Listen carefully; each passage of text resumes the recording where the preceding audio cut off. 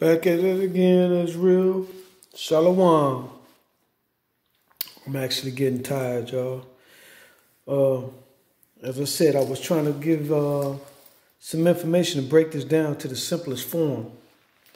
And I like to use my hobby right here, my cars, my collection, to break it down. So I was, looking at everything that's going on and how can I relate this information to y'all to the simplest understanding possible. And this took me back to one of the first videos I did using my Hot Wheels maybe 4 years ago. So check it out. We're going to break this Bible down and understanding and the creation of all people, nationalities, which in the scriptures, when they use the word nations, they mean nationalities. So let's take it back to the beginning. I'm going to share some videos from scripture. Let's take it back. Noah, let's say this truck is Noah. Noah had 3 sons. Shem, where you get your Shemitic people from, which the 12 tribes are Shemitic people, not Semitic. Those people using Semitic stole that identity of the Shemitic people, and they created a religion, which is Judaism, a religion. Back to it. Noah had 3 sons, Shem, Ham, where you get your Hamitic people from, your Africans, Egyptians, and Japhet. So let's break it down. Then we're going to the 12 tribes. And I'm going to distinguish the splitting of the tribe of Israel, the 12 tribes, into the northern and southern kingdom. Whereas your northern kingdom is where you get your Latino and Native American people from. Your southern tribe are the Jamaicans, the Haitians, and the Negroes here in America, not Africans. Okay? So follow me. Use these cars as I'm using them to break this down so you can see what the Bible is about. It's about a God, His power, and His people. We're going to start this off with the southern tribe, Judah. Israel, shalom. Coming to y'all today. I want to share with y'all little footage. What's up?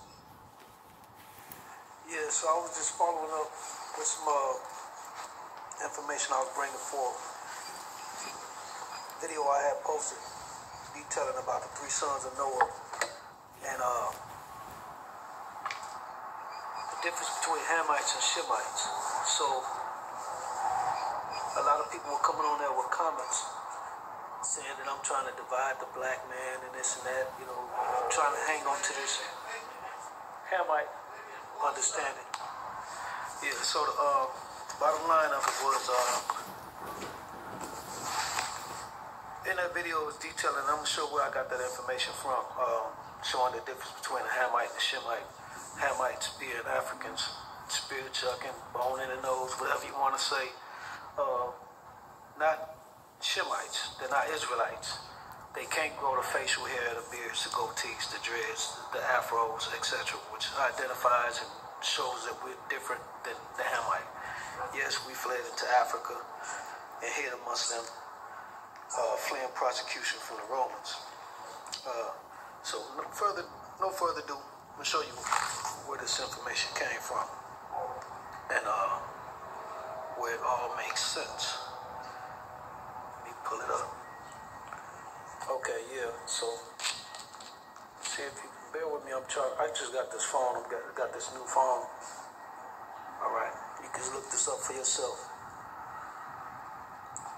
It's going to be a short video, but if you can read that, showing the difference between a Hamite and a Shemite.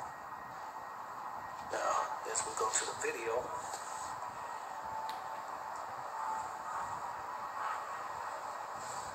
just bear with me.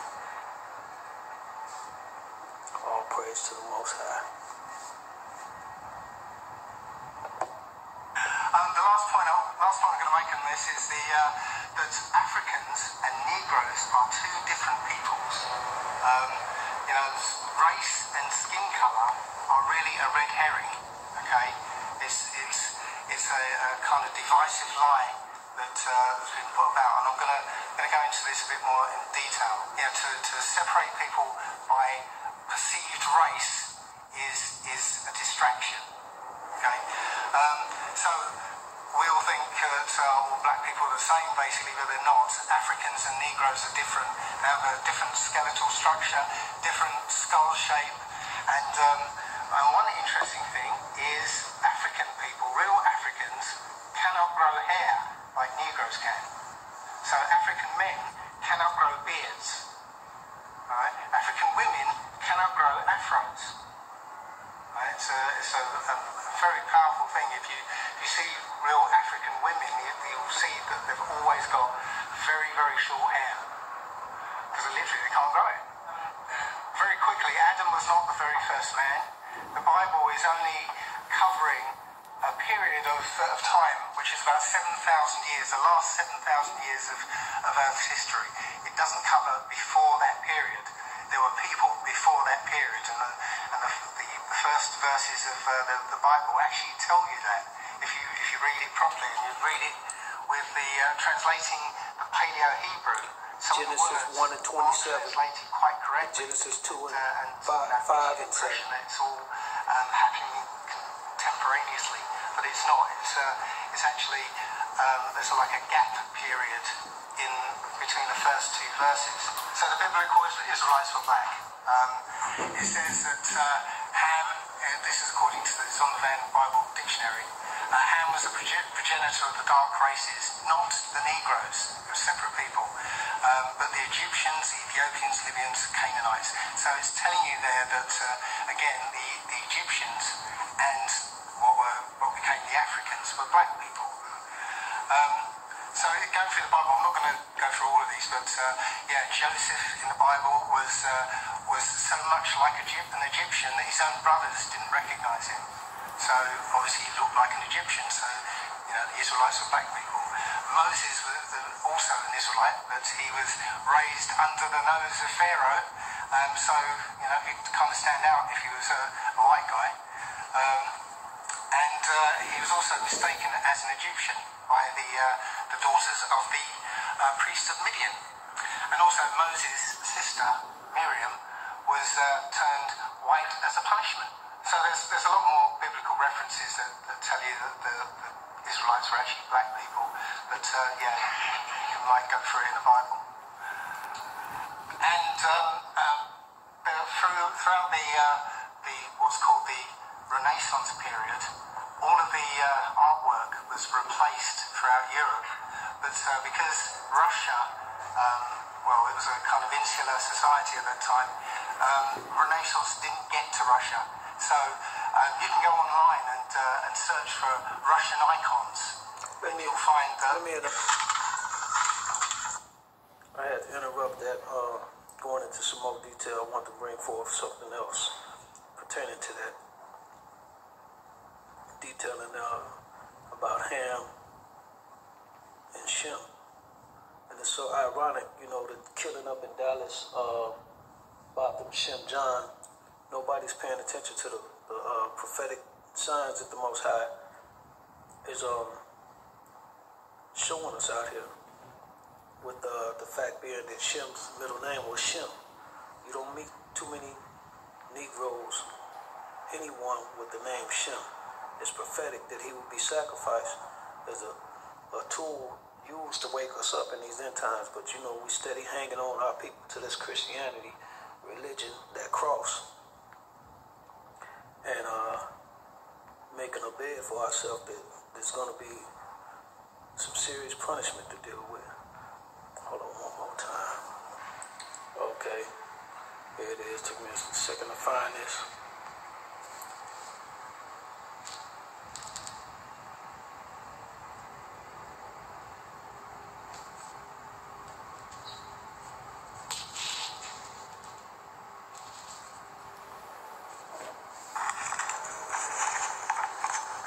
And get it focused here. Okay, I'll read the definition of Ham. It says the youngest son of Noah, born probably 96 years before the flood, and one of 8 persons to live through the flood. He became the progenitor of the dark races, not the Negroes, but the Egyptians, Ethiopians, Libyans, and the Canaanites. Now, we were always taught in church that we were the children of Ham. And we also were educated in history, through our slave history, that we were the children of Ham. But according to this Jewish dictionary, it's showing us their truth, which is our truth, that we are not Hamites. According to their definition, they have all 4 sons laid out here under Ham, but not the Negroes.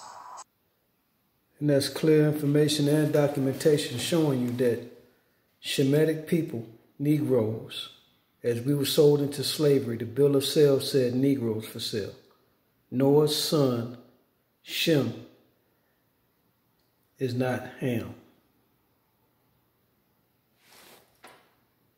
And this is going to bring some understanding into everything as it lays out, even with our Latino brothers.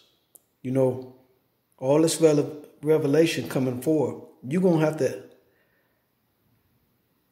take a position in identification as an identity. You're going to have to acknowledge that you're Shemitic, of the chosen children of Israel. Because if not, you're either going to be claiming to be Esau or the seeds of what's left, a Mongoloid or Japhetic, Asians. Because see, with those understanding and taking on that identity, same as the Negro, the Southern tribe, if we take on the identity of Ham, there's no blessing in that. Only the seeds of Shem are blessed. Because the blessings came down into Abraham, Isaac, and Jacob. And this is how this all plays out. Our forefathers are Abraham, Isaac, and Jacob, who never knew of a Jesus. They only praised the Most High, the Creator, not Jesus. And just seeing how this all folds out. Abraham, Isaac, and Jacob. Isaac had an older brother named Ishmael, who is the forefather of the Arabs, who took the Bible when we fell into the curses of Deuteronomy. They were pissed off because they were the older brother and the blessing was handed over to Isaac, whereas Isaac gave it to his son, Jacob. Ishmael created the Quran, which is nothing but the Old Testament, but they simply added in their God, Allah, and Muhammad, and all these other idols to worship. Jacob is our forefather. We're the seeds of Jacob. Jacob had a twin brother named Esau, who is the white man. There was another white man formed in Genesis, the Gentile. Now, they are all Gentiles identified by the Most High. Ham is a Gentile, but there was an original Gentile. That's your other white folks. The same as we got different dark people from Shem and from Ham. Esau is not the only white folks. White folks, Edomites, blood show forth through their skin. They're the pink ones, like Trump. Elon Musk and Putin will be Gentiles. Nevertheless, these are all Gentiles.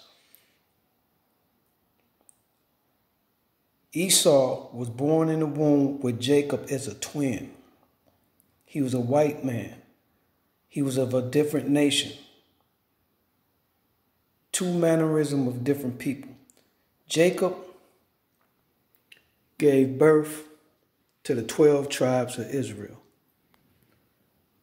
which the Most High split the tribe of Israel into two, into the northern kingdom,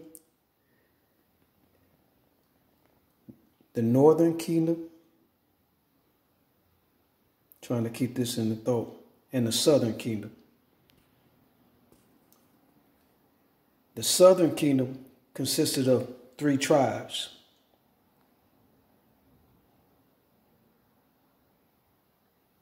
That's your Negroes here in America, your Haitians, and your Jamaicans.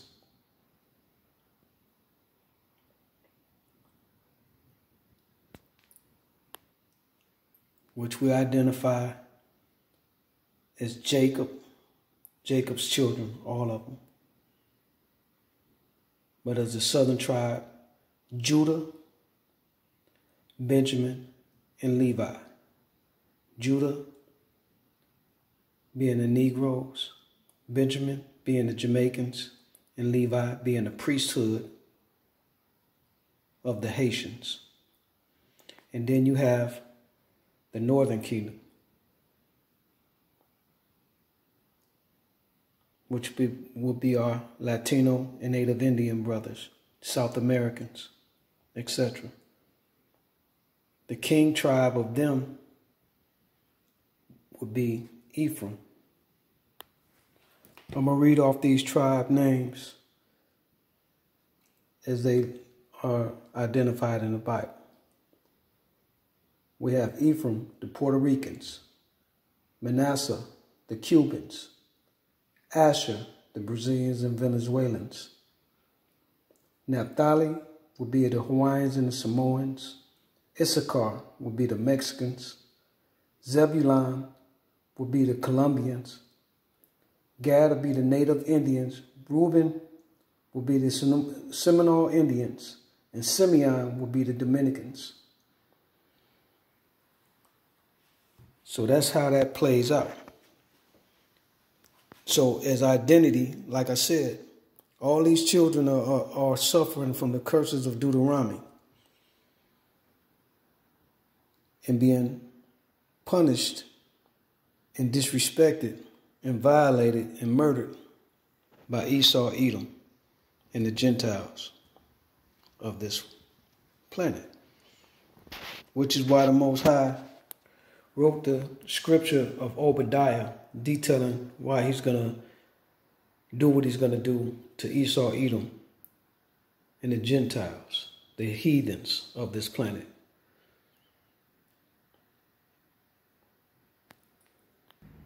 So as I said, it's at a point right now. Black folks claiming to be African Americans, something they not, claiming religion, claiming a Democratic Party, Republican Party, whatever. This was a punishment of Deuteronomy. So we're at this point right now, even the Negroes and the Latinos, you're going to have to choose from the options the Most High leaving. You're going to choose an identity that was given to you through a punishment where there was no favor in it, or you're going to start acknowledging who you are and seeking the Most High. Because that's what's required now. Once you understanding his power, he wants his children back. This was strictly a punishment. We're not to love our oppressors. So let's get into some more scripture and video and seeing what's all proven. Color that are here that have been brought here from Africa, their ancestors brought here from Africa, are the Hebrew Israelites. They're even in the African dictionary. African and Negro are two different things, are two different classifications of people. Brothers and sisters, blacks of America, it's you. You are the true Hebrews. You are the true Hebrews from the Bible. I would interject that the true biblical Hebrews are the so-called African American people that are scattered abroad throughout the world. The real Jews were Hebrews, black men who used to go there. Now, the only race of people that were brought over on ships and sold as bondmen and bondwomen, which are slaves, are the so-called African Americans. Specifically, the people who have been sent all over the earth on slave ships, those people are superior, even in the Most High's eyes himself, because those people are the Israelites. And there's a scripture that says, not only it says if you bless them, you'll be blessed, but there's also one that says you have to cling to them or you can't even be saved. I know the black people here are the true Hebrew Israelites. I know that. No matter how much facts, no matter how much scripture you all are presented with regarding who the Hebrews in the Bible were and who they are in the earth today, which would be the so-called Negroes, Hispanics, the Native Americans, the Aborigines. You so-called blacks, Hispanics, and Native Americans are the biblical Israelites. We're at end times, and like I said, the spirit that I got on me from the Most High, when I came into this truth, a little over 5 years ago, it's overwhelming, man. And to see where everything that's written, even with this corona COVID thing, to see the destruction that's designated for the Edomites, but all of us that's following them will go with them because this was a punishment. And to see everything playing out the way it is, like I say, I got family members taking this vaccine, my own dad. I'm at a point right now, I don't care. I'm not worrying about hurt feelings. If this offends, if the truth offends you, go with them. This is good as it gets. This is your kingdom. Enjoy it. I'm trying to save my people, man. My black and my Latino brothers, my people. Everybody that I've witnessed growing up, going through what we've went through, that is written in Deuteronomy 28. We are those people. And the Most High is coming to save his people for the kingdom to come. This is what I'm doing, trying to get them out of the way. This is my Latino brother right here. Like I said, I tried to reach out to him. He's on the spirit of following Yahweh Shai. But nevertheless, this is our people. He's in ignorance, believing there's a Savior, Jesus, out of the New Testament, which anything of the New Testament that can't be supported by the original Testament, which they deem the Old Testament, is how you know they wrote it in with their Jesus, their new God. So nevertheless, this is a Latino brother from the Northern Kingdom Prophets. That's his name, or his page. But check out what he brought forth. This is one of the Mexican brothers. All right, so what I wanted to get into was the ephod.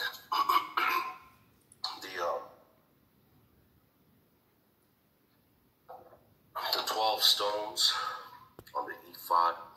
This is a breastplate that the Levitical priest would wear on their chest during their rituals. All right? Each one of these stones stand for one of the 12 tribes of Israel. All right?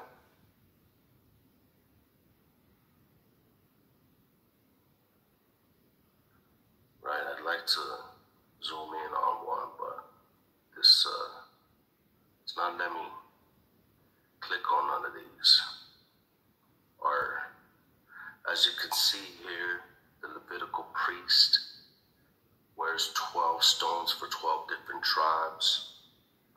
I wanted to get into what different stones they are, but you can see they're diverse, right? Even their Shalom Nadav 23, Shalom Akya wa Akyam, Yahweh Bahashem Yahweh Barakathan. Shalom, brother. Buenos dias. So I'm going in on the 12 stones. Even their molecular makeup is different from one another. That means they emit a different light, every one of them, right? They emit a different light, so they're reflecting a different light of the spectrum, which is different frequencies, right? Light waves come in frequencies, like red is a high frequency light wave. Then black and purple will be a lower, slower, longer wave. More mounds, rounder and longer. And then the red would be like a fast, sharp sound waves. Or not, they're the same thing. Light waves and sound waves, right? The way they come at your eye, the way your eye reads them. So red is real sharp and fast and goes up and down really quick. And like purple or something would be slow and long and round, right? So with blue, white, I'm not sure how white's light wave looks like, but my point is the 12 tribes of Israel are going to be diverse. And Emmanuel Hernandez, Shalom, Most High in Christ bless you. So my point is that the ephod is on the priest's chest, and every one of these stands for a different tribe. So this means not every one of these tribes is going to be the same. They're going to be different and have their own special characteristics. And yeah, that's it. They're going to have their own special characteristics, because even the molecular structure of these stones are different, right?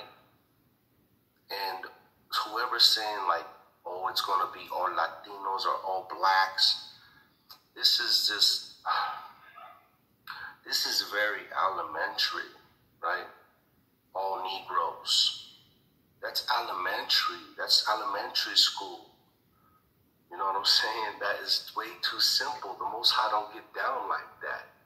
You know what I mean? This is how he get down. He showed you right on the ephod what he had planned to do from the beginning. All right? And it's right here in the 12 stones. So let's get the scriptures. Right? Let's start with... See, I'm going to go through the speckled bird, the speckled bird, the speckled and spotted sheep. These are all scriptures that I'm going to get into. Diverse fruits from 12 different trees. All right, so let's get first Jeremiah 12 and 9. My heritage is unto me as a speckled bird. The birds round about are against her. Come ye, assemble all the beasts of the field, and come to devour. So the Most High set us up to be cursed and be destroyed by our enemies now, because we quit following his law, statutes, and commandments, right? So these are the people on the earth that are going to be under this curse still. That, the enemy come from far, just like it's saying in Deuteronomy 28:49, from the end of the earth, right? And all these heathen nations are going to devour your land, take your resources, this and that. Right? This is a curse that the the children of the Most High God are going to be under right now. We're under punishment, right? But if it wasn't for this punishment, I would have never be talking to you brothers, right? I would never be talking to you brothers, and I would never be on this level that the Most High got me on now. Through the spirit and power of his Yahweh Shem Yahushua and his grace that he bestowed upon me, right? Spirit and power of his Yahweh Shem Yahushua and his grace that he bestowed upon me, right? I'd be dead. I'd be in prison. If it wasn't for this truth, I'd be dead. Or I'd be in prison for the rest of my life. I'd be dead just like my baby brother and my father. I'd be in prison like my two baby sisters for life. All right? But through the spirit and power of Yahweh Shem Yahushua and his punishment, and me looking around, seeing all my people cursed in the way they act. Chicanos are crazy, man. You know what I'm saying? Chicanos are crazy, man. You know what I'm saying? Chicanos are like, and the women, they just buck wild, bro. Like, you know what I'm saying? Just like, you know, Chicanos are more like Judah, you know what I mean? As far as like their moralities and everything. At least like, I'm talking about, you know, hood ass brothers and sisters, you know what I'm saying, that I was raised with and the things that I seen in life. But I'm telling you, what I'm trying to say is, my point is if it wasn't for these things, me looking around, why is everybody acting so damn crazy all the time? Drunk, crazy, violent. You know, why are these people acting like, you know, and the men just act a fool? This is the point, being shown the power of the Most High. I'm going to tag that brother's video in this as a link. It's showing you the power of the Most High. We all got the attributes of the children of Israel through the curses of Deuteronomy. They ain't denying who we are, but we are not Hamites. And our Latino brothers are not Mongoloids or Edomites. As the book of Numbers detail, from them being colonialized, they would mix with them as part of the punishment. That's why some of them have lighter shades of skin. The Latino Mexican word for black is Negro. It ain't African. All praise to the Most High. I hope this was edification for my people.